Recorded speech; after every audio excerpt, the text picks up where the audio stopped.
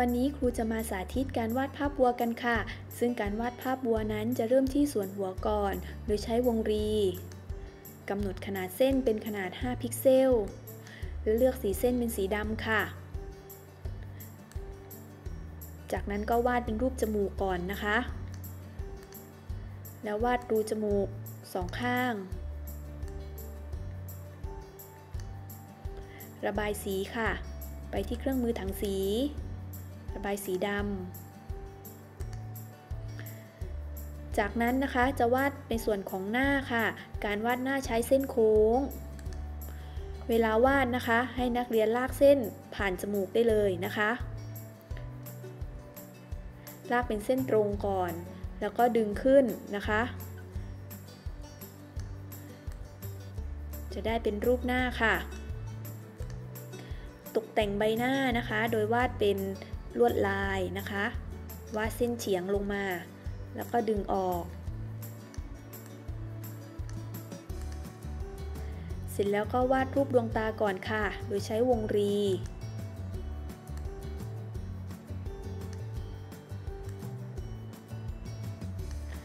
ระบายสีดำ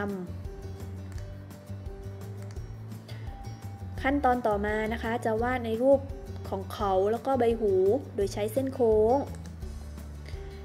ให้นักเรียนลากเส้นทับตรงใบหน้าได้เลยนะคะลากขึ้นเป็นเส้นตรงจากนั้นก็ดึงให้โค้ง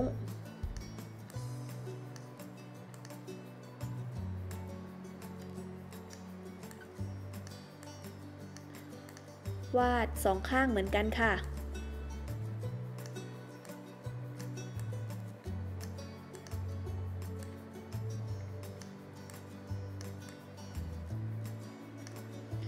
ตามด้วยวาดใบหูนะคะวาดใบหูคล้ายๆกับใบไม้ค่ะ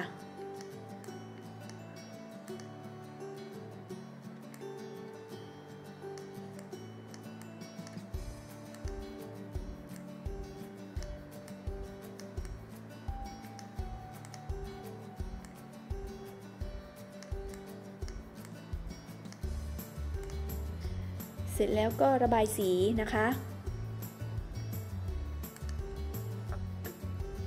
นักเรียนสามารถระบายสีเป็นสีที่นักเรียนชอบได้เลย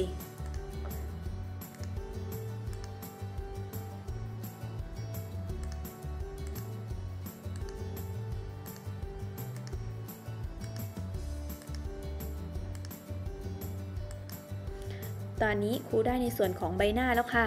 ขั้นตอนต่อมาก็คือวาดในส่วนของลำตัวนะคะโดยใช้วงรีกำหนดเส้นเป็นสีดำนะคะวาดเป็นวงรีใหญ่ๆ1วงค่ะจากนั้นก็ตกแต่งลวดลายนะคะโดยวาดวงรีเล็กๆข้างใน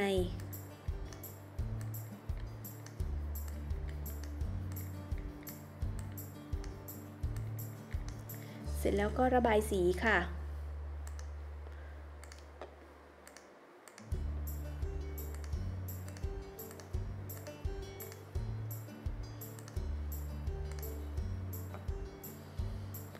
ขั้นตอนต่อมานะคะจะวาดขาซึ่งการวาดขานั้นก็จะใช้เส้นโค้งลากเป็นเส้นเฉียงลงมาค่ะจากนั้นก็ดึงให้โค้งเล็กน้อยนะคะลากเส้นเป็นสามเหลี่ยมนะคะแล้วก็ดึงออกวาดกีบเท้าก็ใช้เส้นโค้งค่ะ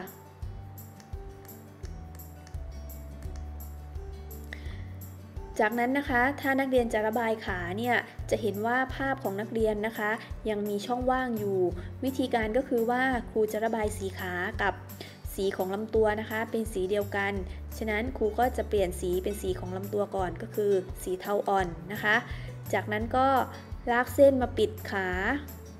ด้านบนนะคะเพื่อที่จะระบายสีได้ส่วนเท้าก็ระบายเป็นสีดำนะคะตอนนี้เราได้ขาหน้าแล้วนะคะขั้นตอนต่อมานะคะครูก็จะนำขาหน้านะคะไปประกอบเข้ากับลำตัวก่อนนะคะโดยใช้คำสั่ง select ตั้งค่าเป็น transparent selection ก่อนจะนำไปประกอบกับลำตัวนะคะครูจะ Copy อีก2ขาค่ะ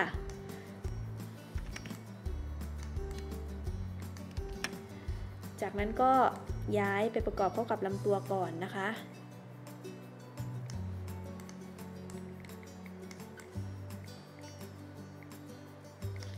ส่วนขาด้านในนะคะก็จะเอาลำตัวเนี่ยไปประกอบเข้ากับขา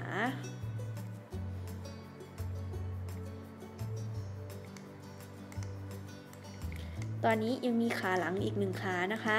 ก็จะใช้วิธีการเช่นเดียวกันนะคะคือใช้เส้นโค้ง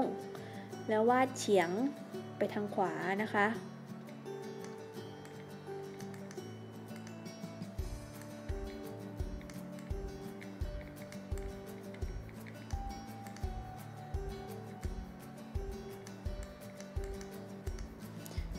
ใช้สีเทาอ่อนนะคะปิดเส้นแล้วก็ระบายสีนำในส่วนของลำตัวมาต่อเข้ากับขาหลังได้เลยค่ะ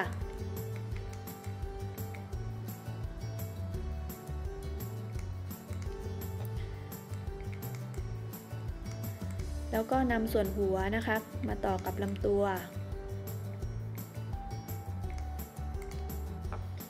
ขั้นตอนต่อมาก็คือวาดหางค่ะใช้เส้นโค้ง